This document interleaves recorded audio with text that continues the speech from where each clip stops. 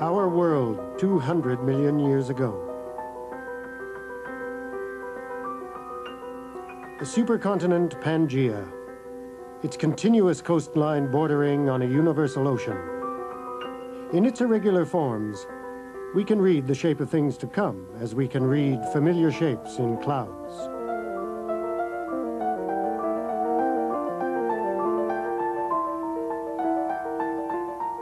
We can infer where India, now wedged between Africa and Antarctica, will soon commence its long journey north to collide with Asia.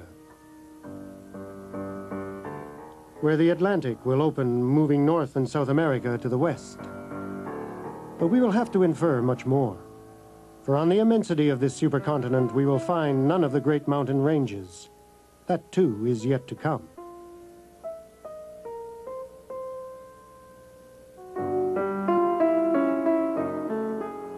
The margin of southern Asia is flat, for the Himalayas will not begin to rise for another 100 million years. That event waits for India's drift north, and the collision that will lift up the mountains. The Alps, too, are nowhere evident. Before they appear, the Mediterranean must begin to close, bringing Africa in collision with Europe and folding up the great range we know today. The Andes and the mountains of western North America will begin to appear some million years hence. They will rise up when the westward drift brings the two continents into conflict with the crust of the Pacific.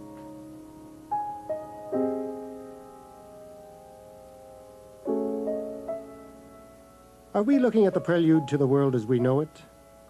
This picture of our planet is a mere 200 million years from the present, a small space of time in the 4.5 billion years of its existence.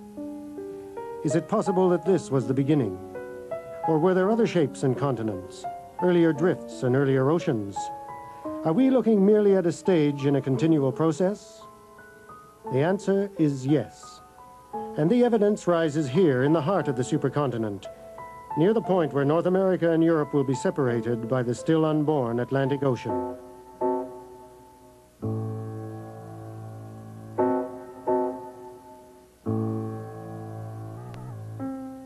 This range of mountains, the Appalachians, stands as high as the Himalayas, and like the Himalayas, was probably formed by a closing ocean basin.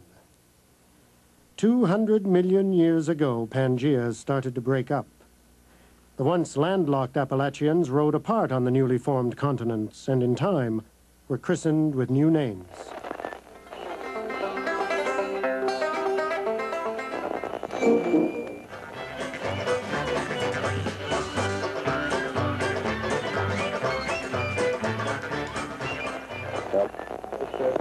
Okay.